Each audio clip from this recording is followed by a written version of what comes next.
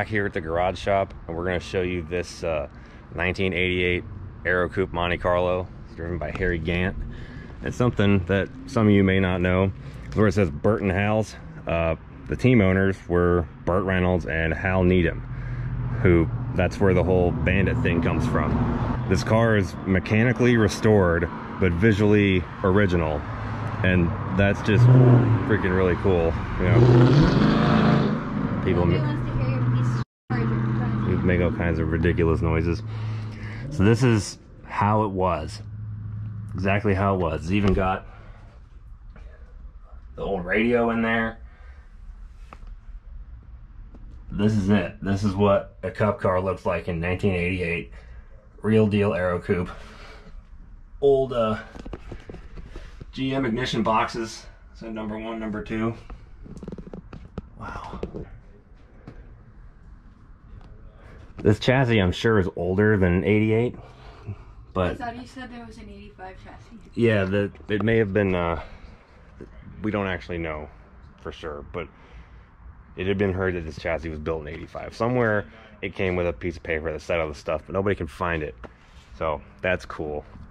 You can see it's got factory bumpers on here. Like this is a factory body panel stuff that you just did rivets over the taillight holes. Factory metal in there too. The original antenna stub. I don't know what kind of car this is, like a road course or a short track car, because it has these ducts in here. I think it's cool that it's untouched cosmetically, and you can still see the spider webbing and the paint and stuff. Yeah, this is like, this was the paint that was on there before. Like, it's not redone with vinyl. Somebody had this thing in 88. Maybe it was raced and then redone to be fresh as a show car or something, and then it got shoved in a garage somewhere and sat. We have some footage of this thing making noise at the track rental that we did after we put the petty car together, which is another build series that you should check out. It rained, but you can still hear the engine in here make noise. I don't know what to pull on to get the hood up. I don't want to pull on the wrong thing. You pull on this. Okay. And those should just lock back the other way. Yep. It's a period correct 18-degree small block Chevy. And 18-degree refers to the valve angle in the heads. Factory heads are 23 degrees. These ones are 18 because it flows more air. Man. If metal could talk. This thing just sounds so freaking cool. Like I thought SB2 sounded really good, but this is like that. I think 18-degree small block with this kind of exhaust and race gas is just, it's a visceral experience that you just have to be there to see it.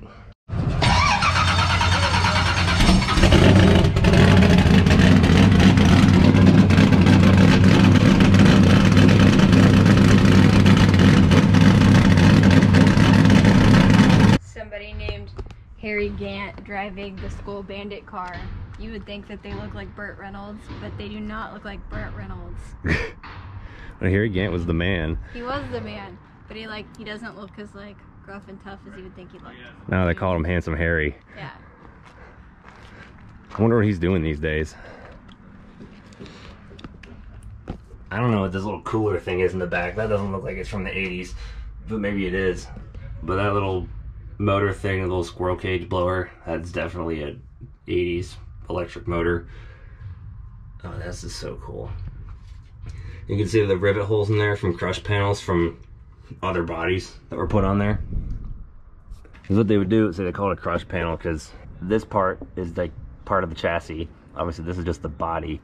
So if you get hit or something, this panel in here gets crushed and you replace it. Or it's used to fill in the gap between the chassis and the body. So every time a car would get rebodied, there would be more holes in the wheel tubs where the crush panel would go in to fill it back in. I guess this was before they had holes in the window to do the wedge from outside the car. Wonder when that started. As like, I don't know if this is a factory floor pan or if they used the 65 Ford ones during this, but it's a clearance there for the truck arm. There's a nice vent here that goes to a driver. And a wooden gas pedal. I want to check that out. You like the block of wood for the gas pedal? That's pretty wild. Oh wow, oh, sorry. I just pulled my elbow back to point at something and she was right behind me, just like elbowed you in the throat. Yeah. I'm sorry. You can see that there's a box, we'll go look at that, that has overspray on it from the chassis, like that was older than this paint is. I won't open the trunk, I want to see what's in the trunk. What does that say? Electric voltage regulator. It's not even wired to anything, but it's still there. That's really cool. Oh, maybe when this thing was raced, it was raced at one point, it was actually chassis grade or white in here. Yeah, this is all like, don't touch these, don't pull on them, like super fragile. This factory front glass right here. It's got the AS1 line on it from back when they actually used factory glass, at least front glass. This is Lexan. Oh, that's heavy. That doesn't open very far because of the Aerocoupe glass. Oh, no way. This trunk was probably a regular Monte Carlo trunk, and then it got cut and shortened when this chassis was converted to Aerocoupe stuff. That's really cool. That has to be, because they don't come like that. That's been cut and rolled. But it is a factory trunk. See all the stampings in there. Yeah, that's cool how they like made it work. Yeah. The wood. Particle. Oh yeah. They got some more plywood insulating the fuel cell. And this is where the, you know, like the weather stripping would go on a factory car. This trunk, like, is where the lock would be. Oh, it's a prop rod. Yeah. Is there a hole for it? Right here. That would have helped. Yeah, let's get a better look at this.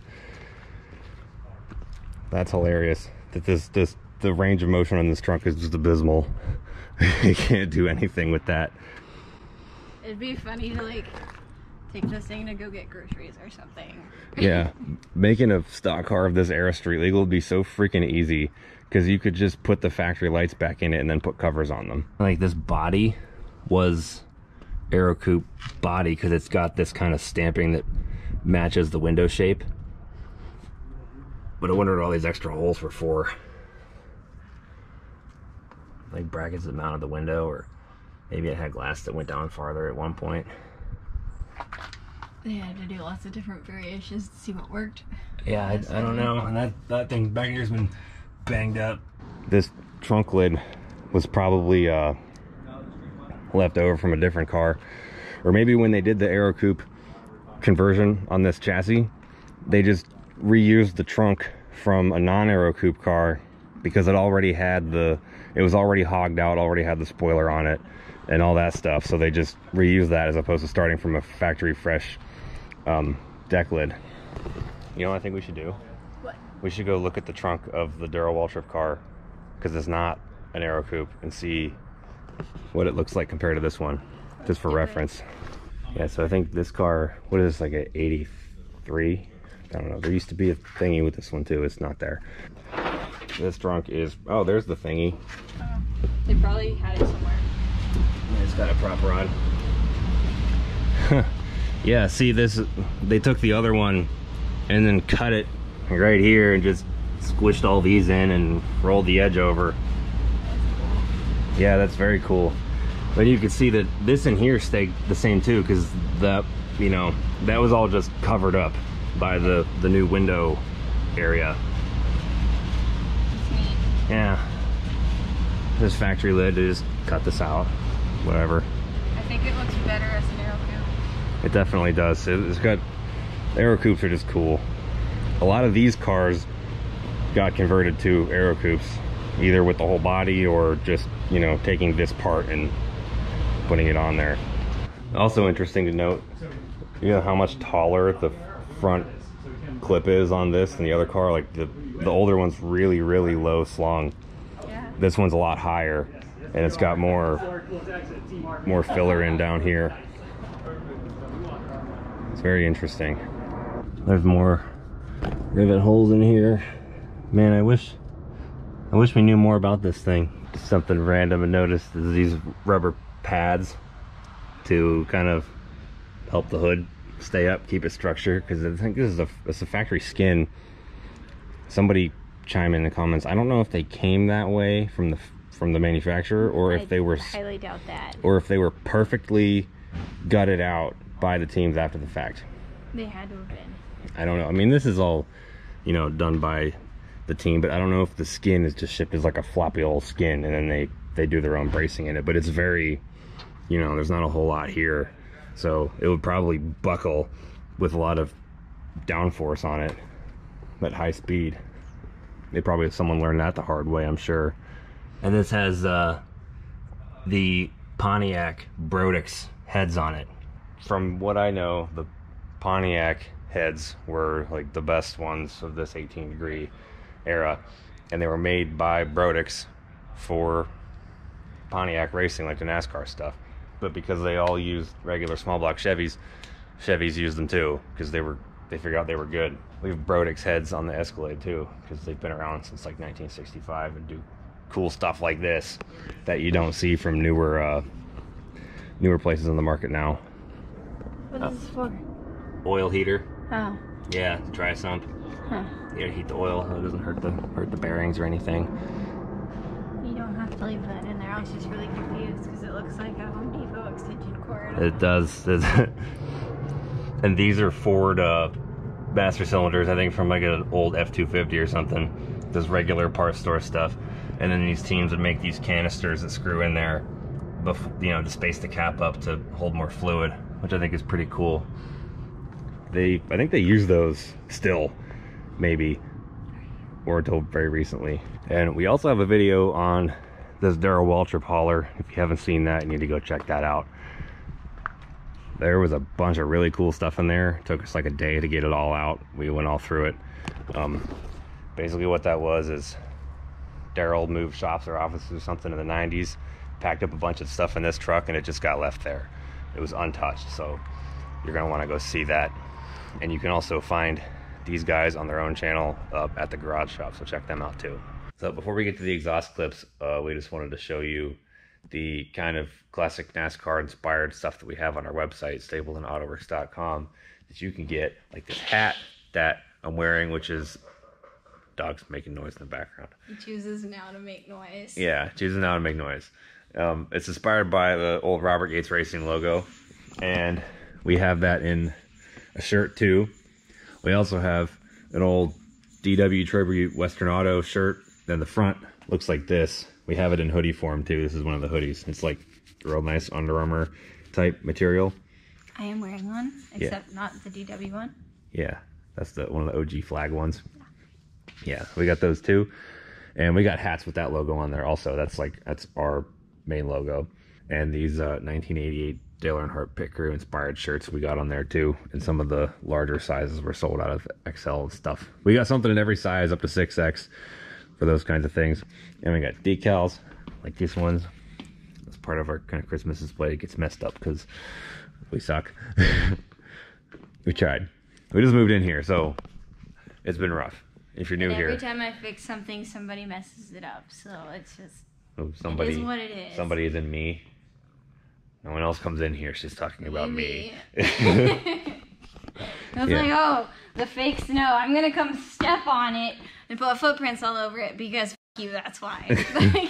Because Logan is struggling and Logan ran out of fake snow and ran. Oh, okay. I didn't know the camera was on. It was funny. Okay, so our Christmas tree looks absolutely awful because I told Mitchell like a month ago that I wanted to do this. He did not want to get a Christmas tree or lights or anything or be prepared. And then they were sold out of everything. And now we have this really half-assed Christmas tree. Or we didn't have enough lights or enough fake snow for it. So now it's like 5 days until Christmas or whatever. No big deal. It's still not done. But we have this really cool Christmas sweater. limited edition, 1 run only. We still have some on the website, but not very many. So, yeah. And Christmas is my favorite. Yeah, if we're going to the post office every day, so if you order one quickly, you can still probably get it before Christmas. If it wasn't hot today, I would have worn this because I don't care. I'm just wearing this sweatshirt now because it is cold in here now. But I would have worn it. I've worn it every day since we picked them up. Yes, you have. You can find that at stabledandautoworks.com. Go check it out and cue cool exhaust sounds now.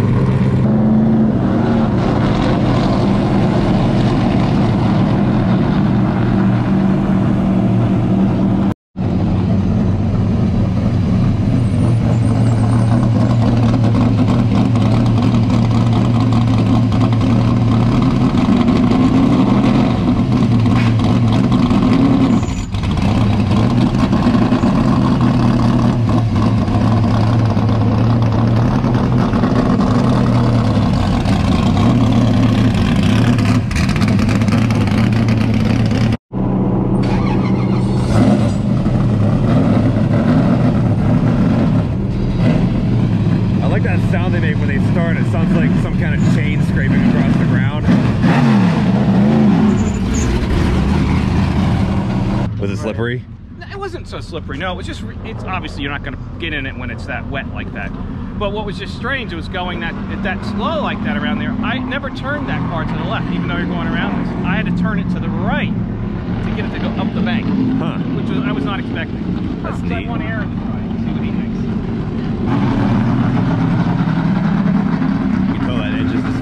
It's like, let me go. I want to go now. Yeah. Floor it, bitch. I hate this.